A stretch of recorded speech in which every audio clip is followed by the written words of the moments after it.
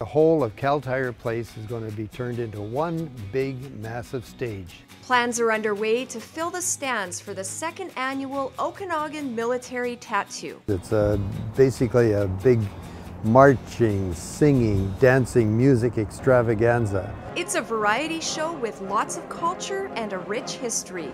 The history of the tattoo basically goes back 300 years when the British Army were in Belgium at probably the 100 Years' War. Drummers would go through the main streets signaling troops to return to their barracks. And at the same time the drummers were yelling out "Do dem tap toe," which means turned off the taps too. And this thing got shortened down to tattoo.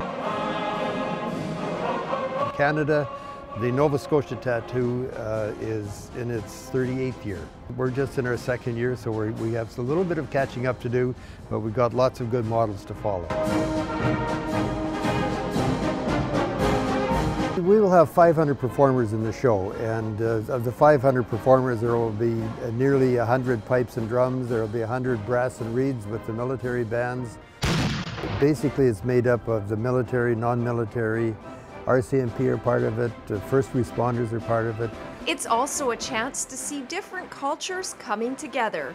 The young dance groups in town, the Highland dancers, the Punjabi dancers, the Ukrainian dancers. There's a 100-voice choir. It really is a very exciting show, a lot of emotion, as you can imagine, with 100 pipes and drums when they come in, you know, playing certain songs that people know. It really is, it becomes very emotional. The show really appeals to everybody, moms, dads, grandpas, grandmas, children. It's a show for everybody because we have young performers all the way up to very seasoned performers.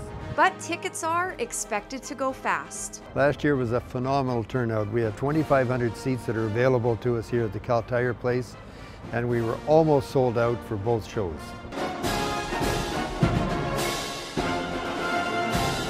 The Okanagan Military Tattoo 2015 is an event that you don't want to miss. Our success last year and the word out in the valley is that this is something that everybody wants to go to.